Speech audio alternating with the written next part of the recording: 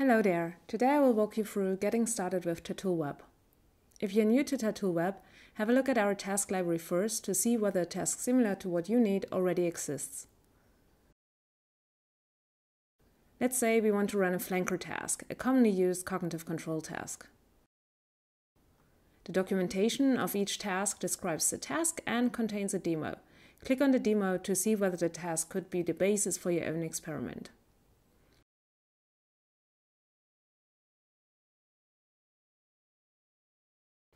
The task starts with an instruction followed by a countdown.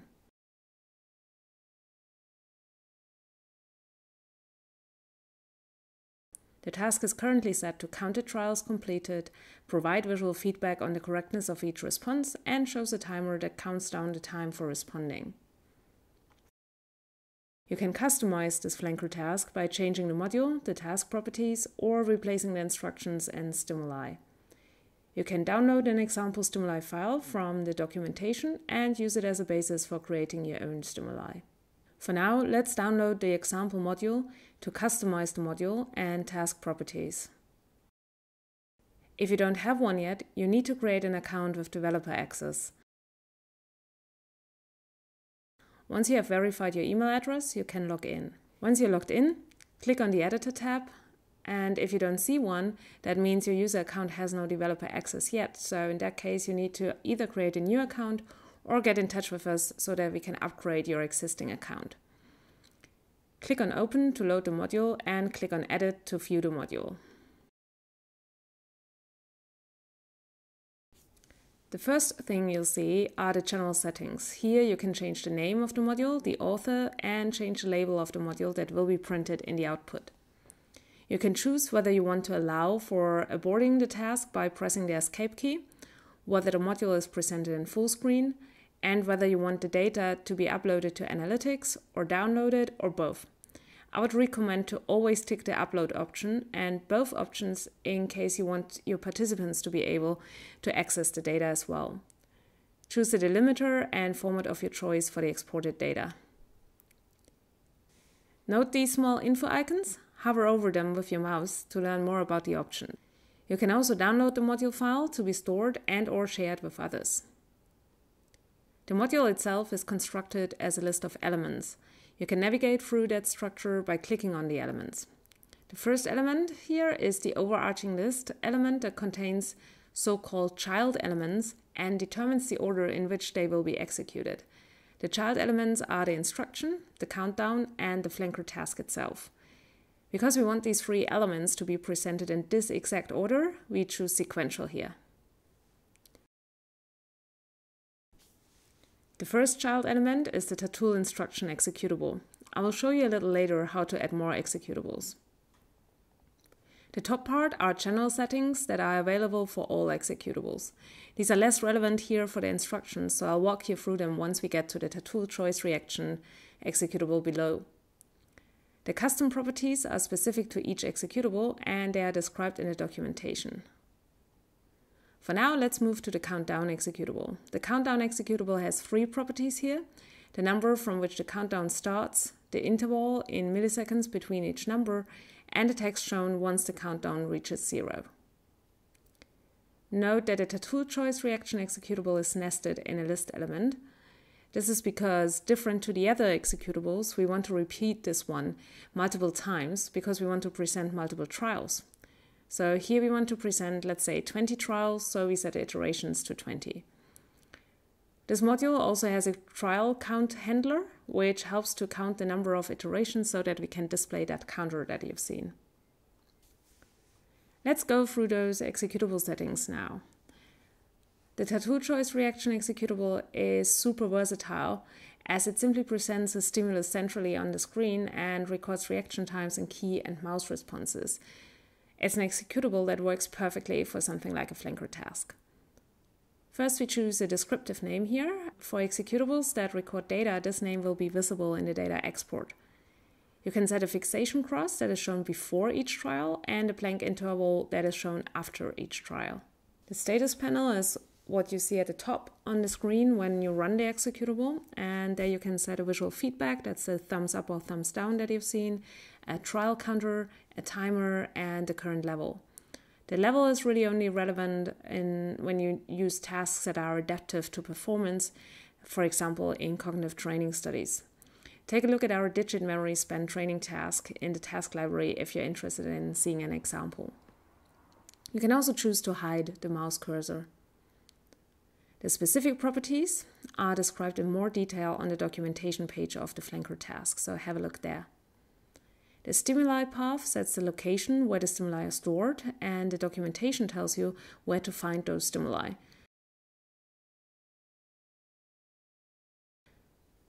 Here it tells us that the location is the project Tatool stimuli and the type is stimuli. It also states the file name of the stimuli file, and that is choice flanker arrows CSV, which we need to enter. So, let's change things up a little bit. For example, let's present a stimuli until participants respond. To do that, we have to disable the timer. If we don't use a timer, it doesn't make sense anymore to display the visual timer, so let's get rid of that too. Let's say we also want to add an instruction page at the end of the experiment to let our participants know they have completed all the trials. To do so, we need to add another child element. Let's go to the task list and click on Add Child. Because we don't want to set multiple iterations or handlers, we don't need a list element here. We can instead directly add an executable. This will be added to the end of the task list. But you can use the up and down button to move the executable to the position in the sequence where you want it to appear. Here we are happy to leave it at the end of our module.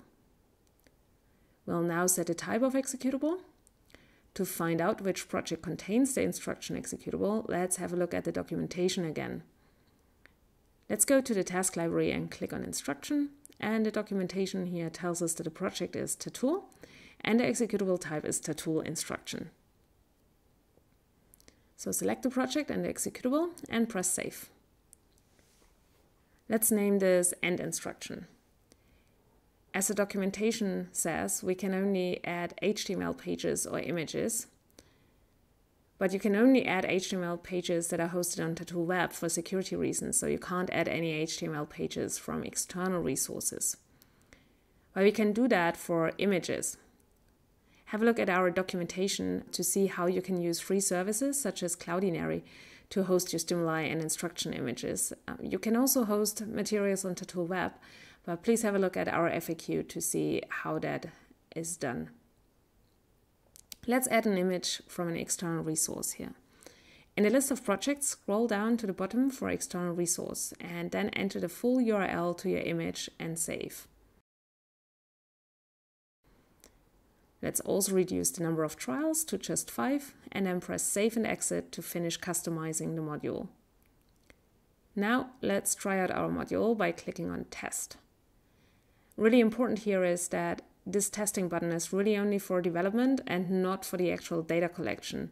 I'll show you in a minute how you can publish your module for data collection.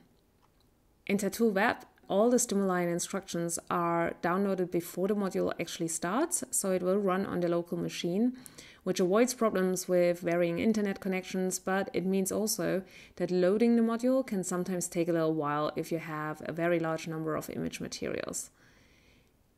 So you can see that there is no timer anymore, and we present an image at the end of the module thanking our participants.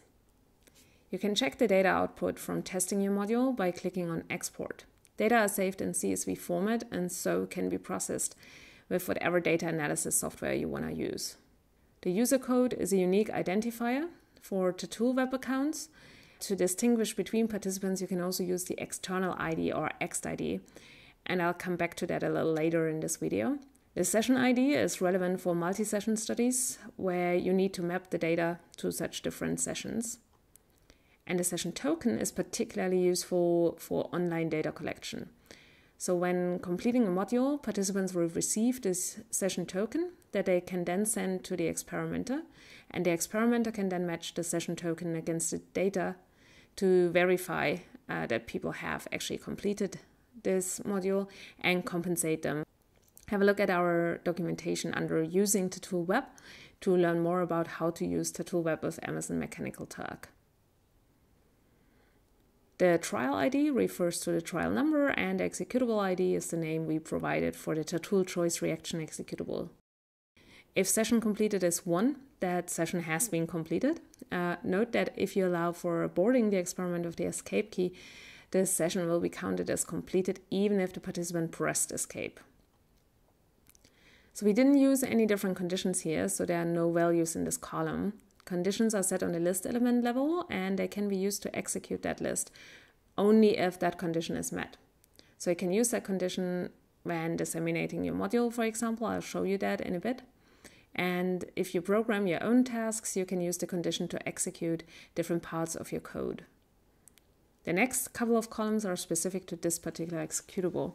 And the most critical ones here are the reaction time in milliseconds, the score, with 1 reflecting a correct response and 0 a wrong response, and the stimulus type. So here that is the flanker concurrency manipulation, for example. You'll also find the response given by the participant, the stimulus presented, and what would have been the correct response. So once you are happy with the module, you can move it to the repository. That is, you make it available to be published.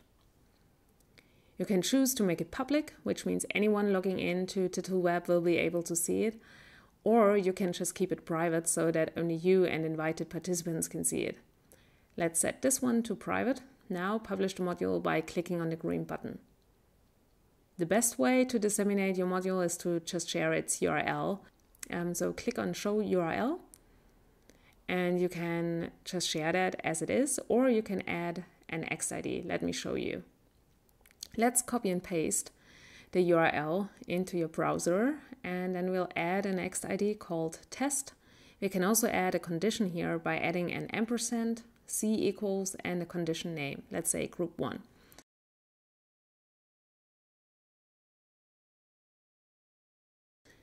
This is how it will look like for the participants, and then after they have completed the trials, they will receive the session token, and they can copy that and then send it to you, for example. You can then access the data via the Analytics tab. That only works if you have ticked the box to upload the data.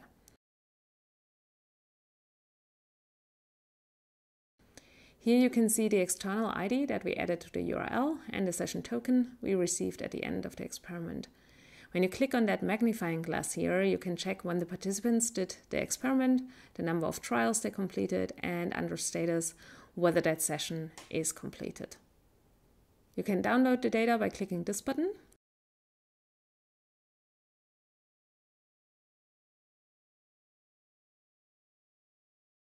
And in the data, you can also see the XID as well as the condition.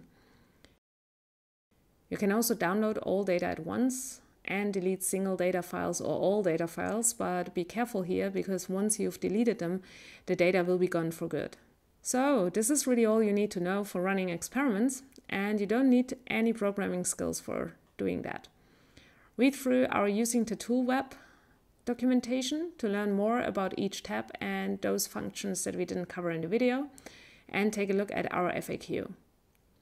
Browse through the task library to see what other tasks are available, and as you can replace stimuli and instructions, these tasks really cover a wide range of experimental paradigms, so it's pretty likely that what you want to do can be done with some of those tasks here. If you need other paradigms though, well, Tatool Web is open source, and so it offers the full flexibility. That means you can create your own tasks with your own Tatool Web installation. You can work through this tutorial in the development section of the documentation here to learn how to program that flanker task that we just used. It's pretty straightforward, but it will require some basic knowledge of JavaScript and HTML. So if you have never used JavaScript before, I would recommend going through some online tutorials. All executables can be found on GitHub, so just navigate to download and click on the GitHub link, and feel free to modify or extend them to suit your own needs. If you create any new tasks that you think could be useful for others, please get in touch, and we'll be happy to have a look at them and add them to the task library. So this concludes this video. Please get in touch if you have any questions on GitHub via email to info@tatool.ch or on Twitter @Tatool_ch. Thanks for watching.